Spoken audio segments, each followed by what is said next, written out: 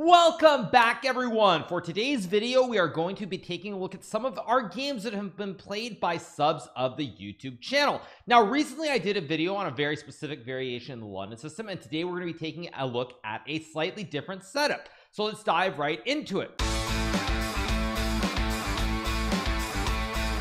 So for our first game, we have a game that's played between Dago72 and Devil525. The players are rated about 1000, and this is a 10-minute game. So the game starts with d4, d5, knight to f3, knight f6, bishop to f4, and now bishop to f5 is played. In some other videos, I have looked at setups with e6 or c5 and knight c6, but for today, we're going to focus on a line where black tries to mirror the white development by bringing out the bishop on the same diagonal as the white bishop, which has gone to f4. So this game continues with knight c3. Now, this is a slight mistake here. What I would recommend is that if someone plays bishop f5, and mind you, this is not a system that I would recommend to intermediate players or beginners specifically, is that you have to react completely differently than you normally would against almost any other setup. 99% of the time against other setups, say e6, you go e3, let's just say c5, c3, knight c6, bishop d3. You always do this setup with the bishops on d3 and f4, knights on d2 and f3, combined with the sort of mini pyramid from all these pawns, b2 to d4, and then f2 to d4 as well. You get the pyramid, develop the bishops and the knights, and this setup you do almost universally. However, when black brings out this light square bishop early, you kind of need to play a different setup entirely. So what you should play against this setup with bishop f5 is to play this move pawn to c4 here, and the reason being that if you play a move like c3, for example, black can always just mirror you, and you end up in a situation where when you go bishop d3, we end up with a very symmetrical position. Normally what's going to happen is all the bishops are going to be traded off, and with the symmetrical position here, basically mirror essentially, it's very hard to create a lot of play, and the plans don't flow. You don't have a straightforward plan of what you're aiming for anymore. So what I recommend here is to play this move c4, and now black has a couple of options. Now what black should play here most likely is play this move e6 to open up the diagonal for the dark square bishop, and now you want to bring the queen out to b3 right away to target this pawn on b7, as well as potentially targeting this pawn on d5, which is guarded at the moment. So when you play queen b3, black is a very difficult decision. Now players who are stronger, like myself, who have played this from the black side, black is okay here, but you really have to be extremely precise in order to avoid falling into falling into traps and losing the game very, very quickly. So for example, after queen b3, one move that you might expect a newer player to play is a move like b6 here. Now after b6, white should play knight to c3, trying to put more pressure on this pawn. You have the queen, the knight, the pawn, everything is aiming at this pawn. And now let's just say black goes c6 to try and defend the pawn here. You can play a very simple move like rook to c1. Let's say black plays bishop to e7, for example. You take the pawn here. If black takes back with the c pawn, you can actually go knight to b5, and this is very scary for black. You're probably already close to winning here, because if black castles the king, you go knight c7, winning the rook in the corner. And if black tries to play knight a6 to stop knight c7, you can just go queen to a4 here, targeting the knight. And if the knight moves to say b4, after knight to c7 here, it's a check on the king, you're winning the rook, and it's a complete disaster. So this is one sample line of what could happen if black tries to play c6. Now if black were to say take on c4, which is another possibility, after queen takes c4 and play bishop to d6, because currently you're threatening to win this pawn. Let's say they go bishop d6 here, you can just play a move like bishop to g5. If black castles, for example, you have e4. Black cannot capture the knight because there goes the queen. Same thing if you take with the bishop. I take your bishop. When you take back, you lose the queen. And if you move the bishop away to g6, there's e5 here, forking the bishop and the knight, and white is simply winning material. So this is very, very good and very easy to play. If black tries to play a move like bishop e7, for example, even something like bishop takes f6, and e4 here is very strong. After bishop g6, bishop e2, castles, white should be better. One sample line just to give you guys an idea of how to play. Let's say black plays knight d7, you can go rook to d1. Idea being that if black plays c5, you take the pawn. Black cannot recapture the knight because then you lose the queen. And if black plays a move like rook e8, you can follow this up with rook ac1. You have ideas like knight b5. You can also push d5 or e5. All your pieces are placed very well here, and you'll try to play on these two files where you have these two rooks, the c and the d files. So this is probably what you should do. Now another line that black might also play if they're newer to the game and haven't studied this in depth is to play a move like queen to c8, guarding the pawn, because with the pawn and the knight, you're still guarding this one, and the queen guards the pawn on b7. However, after a move like queen to c8 here, you can play e3. Black will play a move like, let's just say knight c6, and now it's very important that you put the knight on d2 here. Now you could go knight c3, which is relatively okay as well, but the reason you put the knight on d2 here is that when black develops normally, let's just say bishop to e7, you can now go rook c1, and there was a lot of pressure towards this knight on c6 as well as this pawn on c7, and white is doing very well. Whereas if you do play a move like knight to c3, this is still good for white, don't get me wrong, but after takes and bishop d6, black is only a little bit worse, and black can try to survive, and the plans aren't as obvious either in terms of what white should be playing for here. So that's why I would recommend playing knight bd2 instead of knight to c3. Now if you're playing someone who's really strong, they're going to actually play knight to c6 here, because the idea is that if you take the pawn on b7, black actually is knight to b4 here, threatening to go knight c2, forking the king and the rook. And the best way for white to respond is to play knight a3. Now there are a couple different ways for black to play, but one of the simplest ways is simply go rook to b8 here, and after queen a7, go rook a8, queen to b7, and now there's this nasty trick rook takes a3 with knight c2, and the game is very, very wild. So you don't really want to do this. So if someone does actually study the theory and they play this move knight to c6, probably what I would recommend here is that you play this move knight to c3 here, and normally black is going to play something like bishop to b4. You can just trade the pawns, go e3, and then after castles you go bishop to e2, followed by castling to the queen side, and you start to play into the middle game. Even here it's not easy for black to play, because if you ever trade the bishop for the knight, you take with the pawn, you're still targeting this pawn on b7, and long term, let's just say black plays a move like queen c8, you might even be able to play c4, getting rid of this pawn, or even playing rook c1 first. Let's just say knight e7, c4, and playing on the c file, and white should be better once again. So this is generally what you should do if you're playing against the system with bishop f5 and knight 6. Again, players who are newer to the game are a lot less likely to play the system, because after this queen b3 move is played, it's very, very hard to defend. In knight c6, for example, you just gammoning this pawn. If you don't know the theory and you haven't studied a lot, you're not ever going to know that that's the correct move. And the other moves, queen c8 and b6, white has very straightforward plans, either putting the knight on c3, pressure on d5, or knight d2, rook c1, and putting pressure on the pawn on c7. So it's pretty straightforward in terms of what you should be doing. Nonetheless, this game continues with the move knight to c3 here, knight c6, e3, e6, and now you'll notice that white can't really contest the center. You can't put a pawn on c4 to challenge this pawn on d5. You can't really play e4 because black is overprotecting it, so it's very hard to come up with a concrete plan. Game continues with bishop d3. We got bishop to g6, queen to e2 is played, bishop b4, castles, queen to d7 played by black. Probably if I was playing with black here, I would simply castle and just keep pretty much symmetry alive. Nonetheless, black plays queen d7. We get bishop to b5, a6, and now white goes back to d3. Now again, players are not super strong, they're about 1000. This is a quick game, 10 minutes for both sides, so it's very easy to overlook the best move here. Nonetheless, the correct move that white should play is this move knight to e5, attacking the queen. If black takes a bishop, you win the queen, and with it you should win the game. If black captures the knight, there goes the queen again. So you can't really take the knight without losing the queen, you can't take the bishop without losing the queen, and if you move the queen to, let's just say, d6, now white can actually play knight takes knight, and the bishop on f4 is attacking the queen. This bishop guards the knight, so black is simply lost. If black goes queen to c8, for example, another move, you can take on c6 with the knight. If black captures back, you take the pawn with check, and you will just simply capture the rook next move and win the game. And if if black tries to capture the bishop here, you can actually capture this bishop on b4, and now the smoke is cleared. You'll see that white has two knights and a bishop, black has a bishop and a knight, so white is ahead by one extra pony. So this would have been a very good move. Nonetheless, white plays bishop to d3. We get castles, a3 is played, and now here devil goes bishop a5. Now I really like a3 here.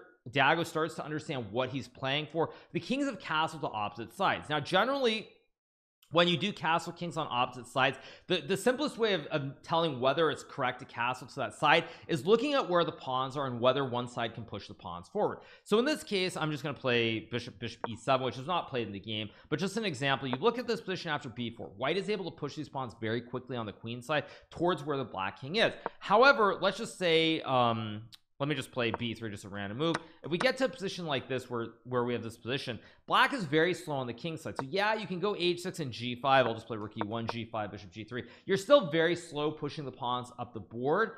And so in this case, based on which side is able to push the pawns quicker up the board and attack, generally that's how you can evaluate whether you're the one who's going to be attacking and whether you should castle opposite sides or not. Because in this case, when we look at this position after b4, bishop b6, b5, excellent move. White's pawns are very fast. Black is not able to push any of these pawns here on the king side to where the white king is, and so white should be winning. So the game continues with knight a7. We get a4 played here. Now Dago should have just captured this pawn on the edge. I mean, maybe he didn't realize it was hanging. Who knows what was going through his mind, but he plays a4 at any rate. Not a bad move either, anticipating that if black takes, you can take back with the pawn, and now you have this great open file for this rook in the corner. And if black doesn't take, let's just say black plays, I don't know, h5 for example, you can go a5, trapping the bishop on b6 here and winning the game. So it continues with a5. We get pawn to e4 played by Dago here. Now this is not a move that I particularly like. Probably following the themes of what you're playing for here, I'd recommend going knight to e5, attacking the queen. And after black moves the queen, this is not something I expect a newer player to understand, but probably what I would say in terms of themes and trying to come with simplistic ideas, I would play rook c1 here. And let's just say if black trades the bishops, you can take with the pawn to open up the diagonal. But let's just say black plays, I don't know, bishop to f5 for example. I would recommend playing a move like knight to d1. And after black plays, say h5, now going c4 to open up the c file for the rook. You have this bishop on f4, which is really well placed, knight on e5, very well placed, and trying to activate the towers on this open file. Now again, retreating a knight backwards, not something I expect someone who's a beginner or, you know, lower level intermediate to come up with. Nonetheless, it is something to keep in mind that when you do have rooks and you have potential to open up files, you should see if you can. So game continues with e4 again. White here can't really figure out what the plan is, so Dago decides to open up the center of the board. We get some trades here, and now we get bishop takes d4. Dago plays rook a d1. Excellent move. We get f5. Knight to c5 is played. Rook takes d4, also very good because the knight guards the rook, but knight c5 completely fine. Queen to e7. Knight takes bishop. Queen takes knight. Knight takes e6, and now queen to e7 played by Devil. Extremely good move. I mean, maybe it's not that difficult to find, but with the rook and the queen being forked here, it feels really easy to make a blunder. But queen e7 hangs on, at least temporarily, because white cannot capture the rook with the knight, because on spaghetti-o, it's a classic Botez gambit. You lose your queen. So we get rook takes rook, rook takes rook, rook e1 is played. Now bishop g5 is winning again. Very, very difficult move to spot, but it does win the game essentially, because when black moves the queen, you can take the rook with the bishop and your queen stays alive here, so this would be winning. Instead, rook e1 is played. We get rook to e8, g3, bishop f7, knight to d4, queen d7, bishop e3, c6. Ooh, and now Dago plays b6. Now in this position, it's worth noting that what black should do is just simply trade off all the pieces here, because in this position, I don't know if I would say white is necessarily better or black is better, but white has some weaknesses on the queen side here, and black's pawns are pretty safe. You can always just go g6, and white can't really attack this pawn chain. These pawns meanwhile are on light squares. Maybe there's a way to bring this bishop into like a2, b1, or c2 and win some pawns. At any rate, queen d7 is played, bishop e3, c6, and now Dago finds the classic dagger by going b6 here, and the knight is simply stuck. If you go to b5, I capture the knight, and you have no other squares available, so white should simply win. c5 is played, pawn takes knight, white makes a queen, king c7, bishop to f4 check, great moves, king b6, and now we get queen to b5, which is a mistake, a fairly serious mistake. Now what I would recommend in this position is simply look at the material count. White has 2 queens and a rook. Black has a queen, a rook, a bishop, and so white essentially has 1 extra queen. Now one thing that I say to players who are newer to the game is you don't have to find like the greatest simplest way of finding a checkmate. Now you'll notice that you can see from the bar it says mate in 4. That being said, in this position what you want to do with simply a pure extra queen is avoid any risk of some kind of big blunder. So what I would suggest that Dago should have been looking for here was to trade down the material by taking the rook here, bishop takes, and then taking, because now the rook guards the queen, you have the extra bishop and a rook, and you just trade down into a situation where black will only have pawns on the board, and with only pawns you should be able to win this pretty easily. So queen b5 is played. Now this is a huge mistake, because after queen takes queen, now mind you, maybe Dago thought this was checkmate, maybe he thought king can't go anywhere, it's game over, but after queen takes queen, white is actually in trouble here, because if you take the queen on b5, I take your queen on a8, and if you play rook takes rook on e8, I can just play queen takes rook. Your queen is actually trapped in the corner. There are no squares to go to, so you would have to trade. And now black is going to win the pawn on a4. Let's just say bishop to e5, for example. King c5 takes, and with these 2 pawns going down the board on the queen side, black is actually completely winning. So queen b5 is a huge howler. Now, as I said, maybe Dago thought it was checkmate and just lost his mind, but really, really tragic, because now white is actually in a lot of trouble. So we get rook takes rook. Queen b1 is played, however, not queen takes rook. King g2, bishop d5, okay, f3. Now Dago should still be winning. Queen takes pawn. King to h3 is played. Queen to g2, and now we get king to h4. Obviously king takes g2 just wins the game.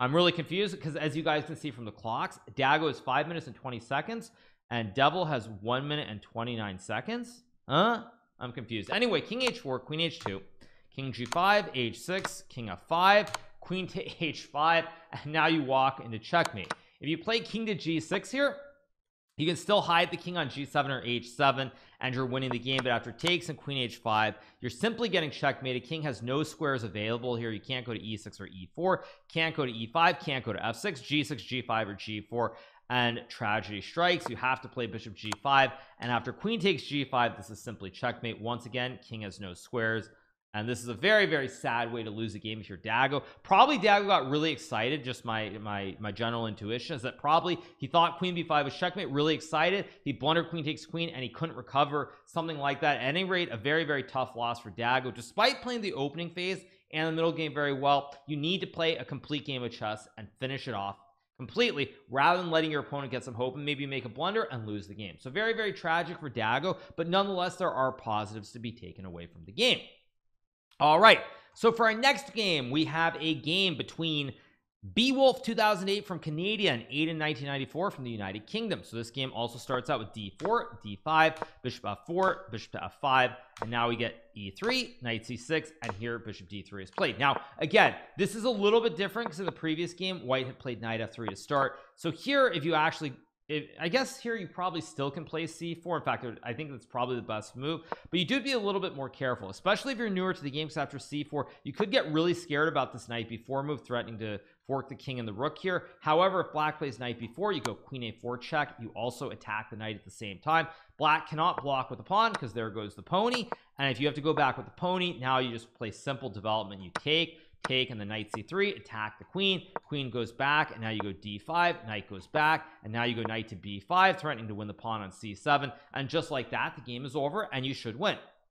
Now one sample line of it continuing is rook c8, knight takes pawn, rook takes, and bishop to b5 here, and black is just tied up in all kinds of knots, and this should be winning.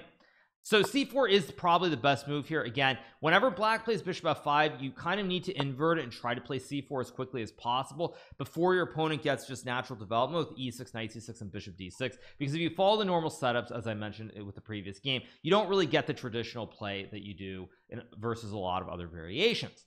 So bishop d3 is played instead, unfortunately. Now we get e6 being played here. We get bishop takes bishop, pawn takes, and queen d3, g6, and now again white plays this move c3, and this is a mistake here.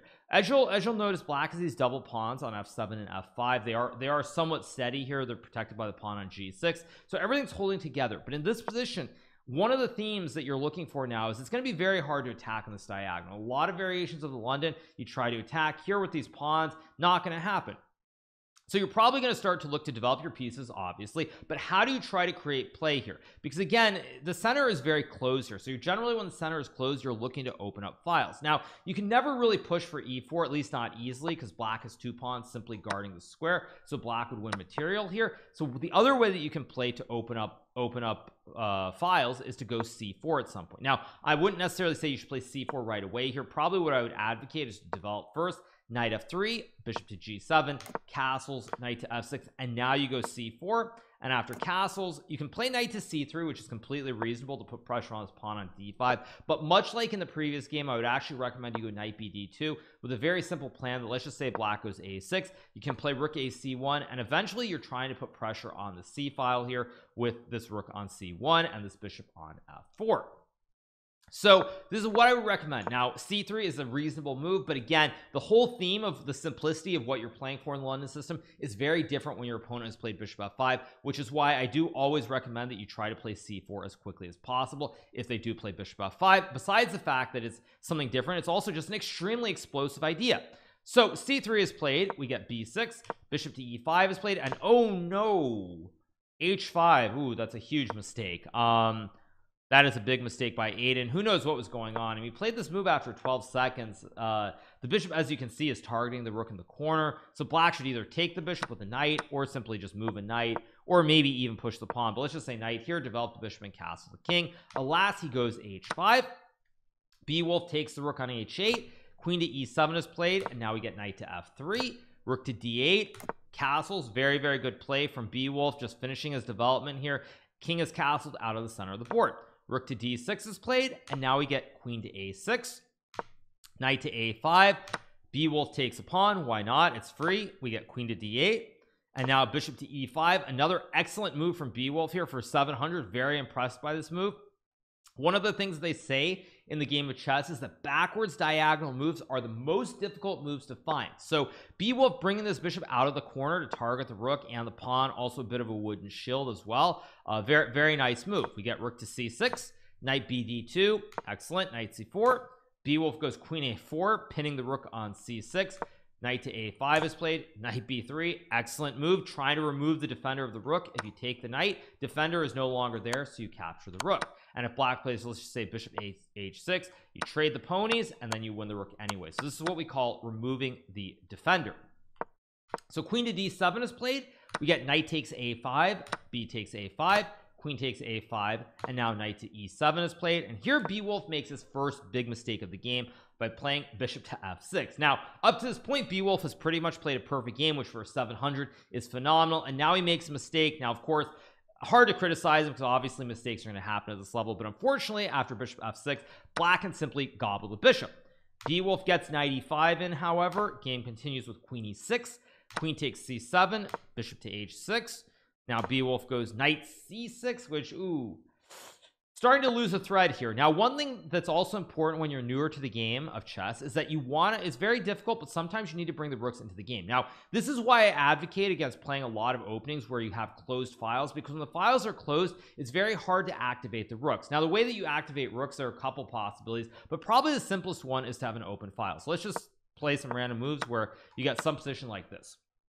Now when there are open files, it's very easy because you can just put this rook or this rook on the c1 square, and the rook's on an open file. It's very clear cut what you're trying to do. But when you don't have open files, sometimes it becomes very difficult to understand how to play with the rooks. And in this situation, what you should do, just as a basic concept, of course almost any move is winning here, is to go rook c1. So let's just say black plays h4. Now you can play c4 and open up this file for the rooks, because with all these pawns here, the rooks are just really very passive here, and they're not active at all. And rooks on open files are extremely powerful. You always want rooks on those open lanes.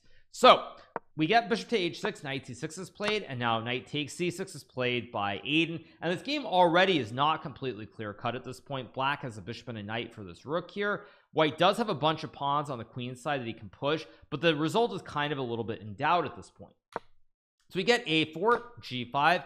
Aiden goes a5. Now the great thing for Aiden here actually in this game, as I'm thinking about it, is that by inadvertently hanging this pony, he kind of gets forced to have to push the pawn, because if you're looking at this in terms of the pieces, queen has no great squares. You can't go to either of these squares. You go here, there goes the queen, you go here, there goes the queen. So you have no checks. You don't really have a good square to go to with the queen. Your rooks are kind of behind all these pawns. So what is the obvious thing to do? If you can't really move the queen, then you see these pawns and you think you can start pushing. So it actually in a weird way makes Beowulf's life a lot easier. We get a4, g5, a5, knight takes pawn, rook takes knight, excellent move.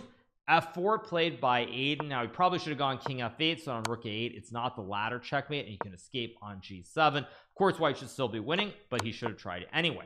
Instead we get f4, rook to a8 check is played, queen c8, and now rook takes c8 is played here by Beowulf, which is checkmate. So what to say overall, this is an excellent game being played by Beowulf. Now I did realize one thing, since you guys can tell these videos are not edited, I'm doing it on the fly. There were a couple lines that I forgot to mention earlier in the opening phase that I'm going to actually do now, so it'll be a little bit out of order. But to finish up this game, very well played by Beowulf.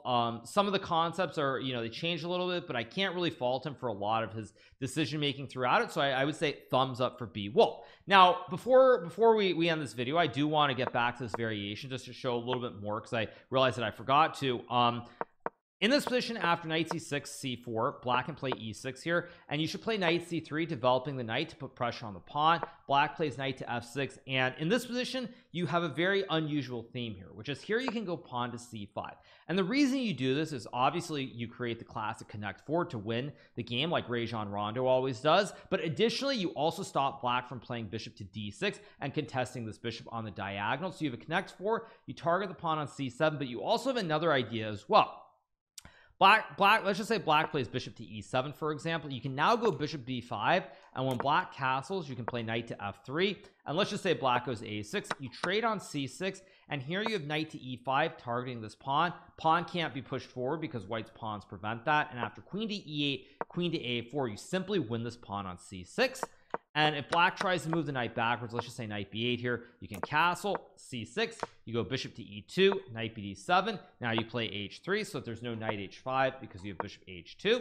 And after black plays h6 to stop knight h4, you now go b4. And the idea is very straightforward here. If black plays a move like rook to e8, you can now go b5. Let's just say he plays bishop f8. You can trade the pawns and go queen a4, putting a lot of pressure on this pawn on c6. If black plays a move like rook c8, you have bishop a6, and now this rook is in a lot of trouble here due to the two b's. So very straightforward. If black plays a6 trying to stop b5 here, you can just go a4 with the idea of playing for b5 anyway, and white should be better. So I did want to add that little bit because I forgot to mention that before. And obviously a lot of stuff in this setup with bishop f5 does center around c4. So it's very important that if someone plays bishop f5, you understand the concepts of playing c4 with knight c3, also with knight bd2, or with queen b3. That's generally what you're looking for, is to play for some combination, either knight c3 and queen b3, queen b3, knight d2, and rook c1 also. Or in some cases, like in this specific line, you can play with c5, bishop b5, knight f3, and try to give black the stacked pawns or push the pawns on the queen side. So I hope you guys did learn a little bit of that. I know I went pretty quickly through that variation, but nonetheless, I think it's important to note because black can play bishop f5. And even though most players who are newer to the game won't play because it's very easy to blunder, it's kind of like dealing with dynamite. It's very easy to just like make a quick mistake and lose the game instantly as black. So most people won't mention it. If someone does play it, you still need to know what to do. So you are always looking to play explosive chess with c4 after they play this bishop f5 setup. At any rate, I hope you guys did enjoy this video. Make sure to hit that subscribe button below if you have not already, and we'll be back with more great opening content in the very near future. I hope you guys had a great one, and nothing but the best. Bye.